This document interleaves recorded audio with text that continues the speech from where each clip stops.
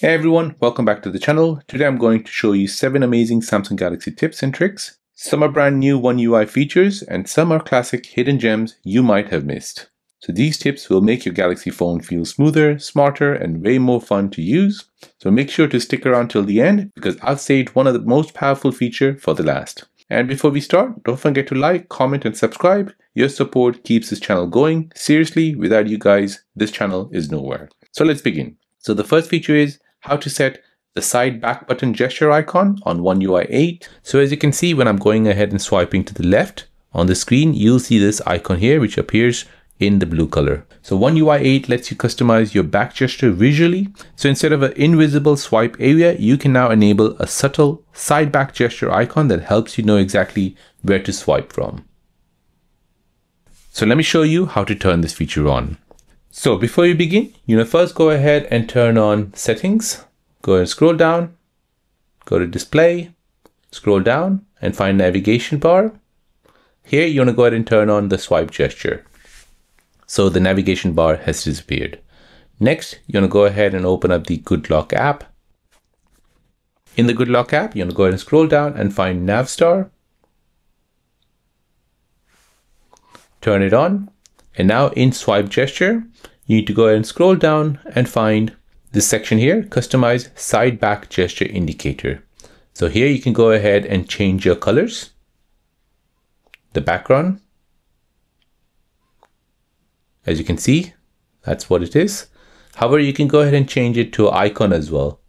So go ahead and choose the icon here, like a pizza icon, a back button icon, a cat icon, or you can go ahead and choose a photo from your gallery.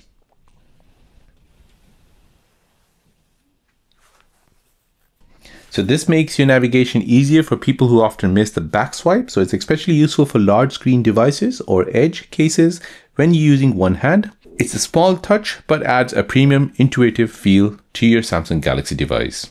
The second feature is where you can have the smooth transition from AOD to lock screen. So One UI 8 has introduced a refined animation between the always on display and the lock screen. So the transition now feels buttery smooth, like the display wakes up in one seamless flow. So as you can see, you have a background here. However, the background for this image is black. However, when you go ahead and wake it up, you'll see that it then fills it up with a normal image. So this basically shows you a nice smooth transition from the AOD to lock screen. So let me show you how to turn this on. So for this, you want to go ahead and open your settings, scroll down and go to lock screen and AOD. From here, turn on your always on display, tap on it, and here you want to go ahead and show lock screen wallpaper. However, you want to go ahead and turn on this feature called erase background. So this will show the main subject of the photo only. So it works best with photos that have people or animal at the main subject. So make sure to turn it on. And you want to go ahead and configure this setting here when to show always. So now go back. Now go to your gallery. Go ahead and choose a wallpaper. So for example, this one here. I'll go ahead and set this our lock screen wallpaper. Now I'll go ahead and press done.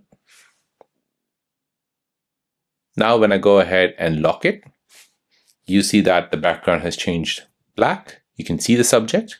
If I go ahead and wake the phone up, you see that the background then changes back to what it was. So this makes your phone look fluid and polished, almost like the iPhone level smoothness, giving your Galaxy that high-end flagship experience every time you tap the screen to wake it up. The third feature is where you have the iPhone style spatial wallpaper. So this is a new spatial wallpaper trend. It gives your home and lock screen a 3D parallax effect, just like the one you see on your iPhone.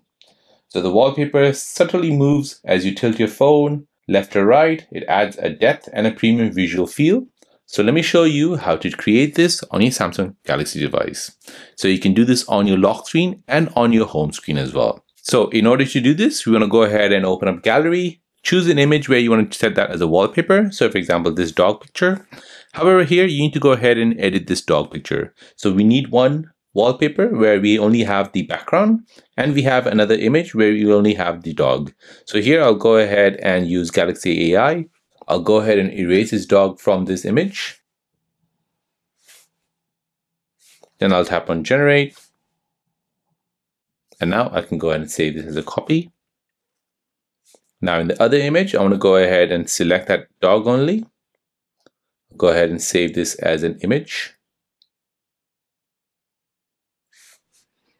So here I have two images, one of the dog itself and one of the background only. Now next, you want to go ahead and open up the GoodLock app.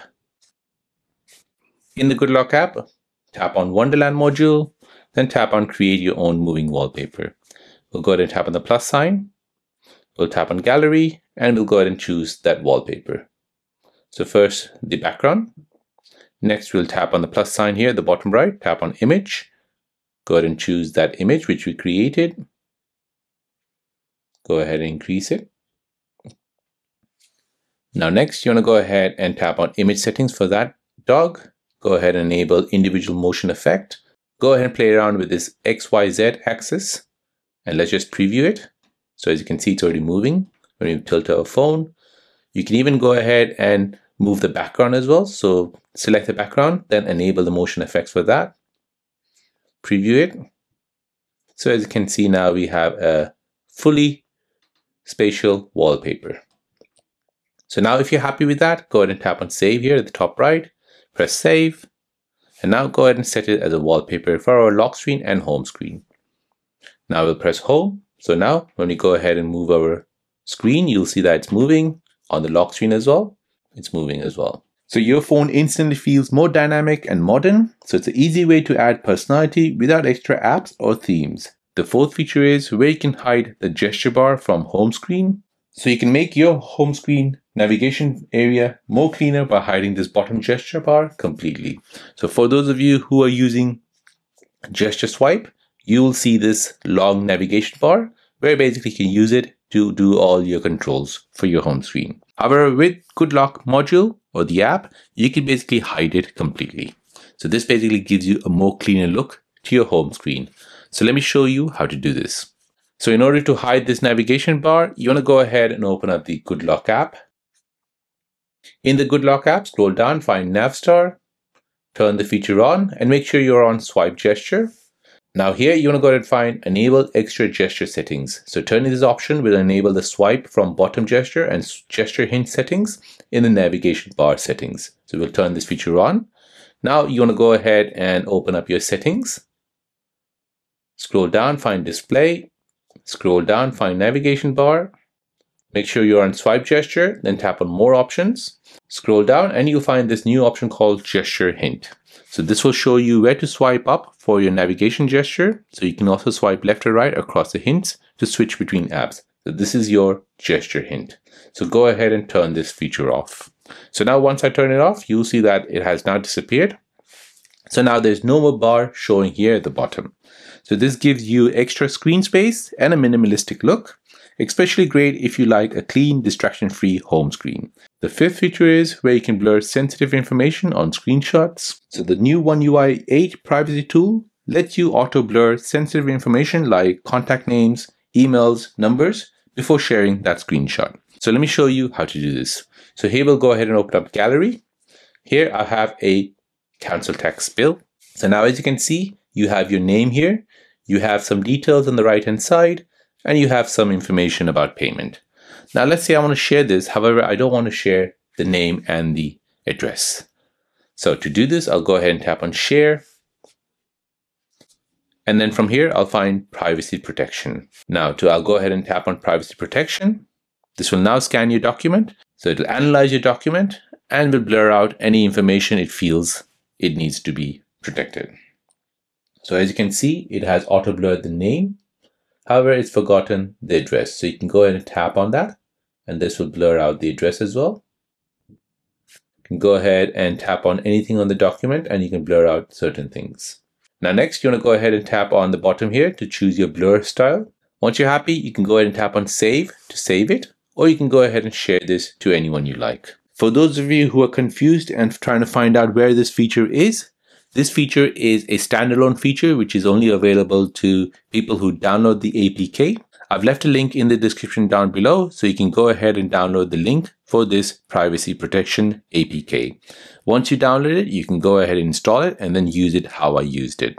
So you need to go ahead and share that screenshot and then find that privacy protection app and apply it to your screenshot. So this is perfect for sharing screenshots safely on social media or in group chats. It keeps your personal info protected in one tap. The sixth feature is where you can access your favorite Good Lock module using Tape Cassette widget. So the Good Lock app introduces the Tape Cassette widget. So this gives you quick access to panels for your most used Good Lock module. So let me show you how to do this.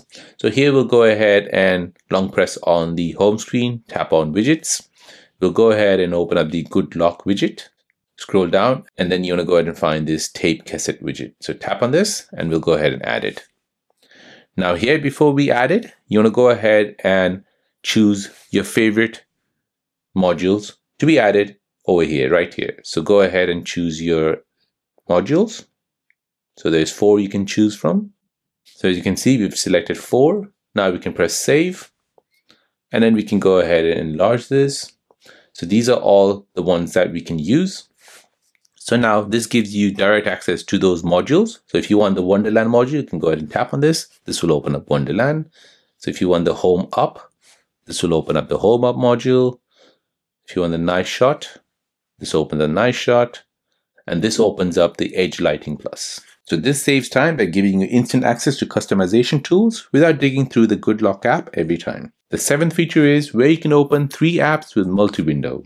So Multiwindow has evolved. You can now open 3 apps or 4 apps at once, one in split screen mode and another in pop-up mode, or maybe all of them in pop-up mode. So as you can see, I've got 3 apps open here. I can go ahead and tap that one button, and this will open up all of these 3 apps in one go. So I have Amazon open here, I've got Internet Browser here, and I've got Gallery open. I can go ahead and multitask as ever I want. If I want to work on the Samsung Internet Browser, I can go ahead and work on that. If I want to work on Amazon Shopping, I can go and work on that. And if I want to look at some pictures, I can go ahead and look at my pictures. So let me show you how to do this. So to open them in multi-window mode, you want to go ahead and just open the apps which you want to do it. So for example, I've got all these apps open here in the background. So let's just say, for example, this Internet, Amazon, and Gallery. So first I'll start off with the Internet Browser. Tap on Internet here, open in pop-up mode. So this will now open in pop-up mode. I'll just go ahead and make it a bit smaller, put it to the side. Next, I'll go ahead and open my Task Manager. Go ahead and open now Amazon Shopping. Select Amazon Shopping at the top, open in pop-up mode. Next, I'll go ahead and select the Gallery. Tap on Gallery and then open in pop-up view. So now, as you can see, I've got 3 apps which have opened in pop-up view. I can go ahead and minimize this by pressing the minus icon here. And all of these 3 apps have minimized. I can go ahead and open all of them together. As you can see, I can work on them whichever I like. I can even make it into full screen or work with them in split screen mode. So this is the ultimate multitasking setup. So you can browse YouTube, reply to message, and take notes all at the same time. And that's it. 7 Samsung Galaxy features you absolutely need to try in One UI 8. Some of these are brand new, others are hidden gems, but together they make your phone feel faster, cleaner, and more personal. So if you found this video helpful, please give it a thumbs up, drop a comment about your favorite feature, and subscribe for more Samsung tips and tricks. Thanks for watching, and I'll see you in the next one.